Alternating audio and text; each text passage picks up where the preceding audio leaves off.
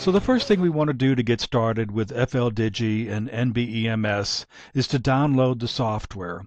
There are 4 softwares that you want to download.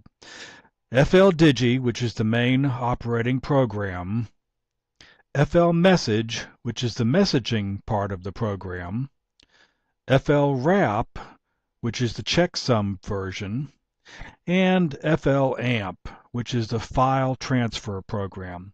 So we want to go find these 4 softwares, download them, and install them on our system. To go get the software you need, you have to go to the SourceForge website and find the Fldigi section. How I get to that is I just do a Google search for Fldigi, Fldigi. That will bring up this page, W1HKJ, and I just click on that and go to his web page. This used to be where you went to get the software until they started posting it on SourceForge.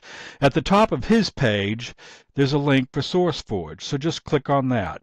And that takes you directly to the Fldigi website and to the specific page for Fldigi. And you'll notice on this page all the softwares are listed, ranked by the newest, by date. So you can tell if any of these softwares are near the top that they've been modified recently. To get to the software you need, click on the folder. So again, Fldigi is the one we're going to download first. When you click on that folder, it brings you up all the available files that you can get. I suggest that you get the executable file, the Windows file, and also get the help file for whatever section it is. So the Fldigi help PDF, also download that.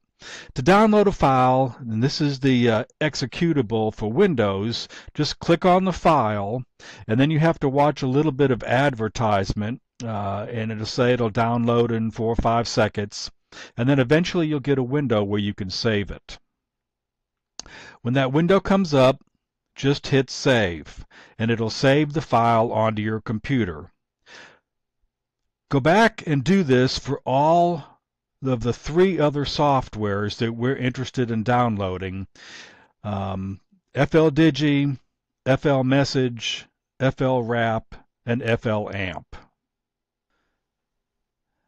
After you've downloaded all the software, you should be able to go to your Downloads folder and find the executable files.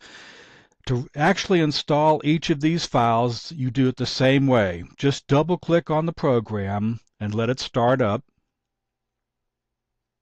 And it's going to come up with a license agreement, and you just hit Continue. Then it's going to give you the options for installation. I go ahead and click on the Quick Launch shortcut, so basically all of these are checked. Hit Next, and it's going to tell you where it's going to put it on your computer, default to, and just let it use this default path. Basically, in mine, it's the program's x86 Fldigi folder. And then you just click on Install, and it will install the program. Usually happens pretty quick. When it's done, you'll get a complete. And there's your complete, and the installation for that is done. Do that for each of the other 3 softwares exactly the same way. When you open each of the softwares for the first time, you're going to get a Firewalls prompt. What I normally do on that is check both the public and the private and accept that.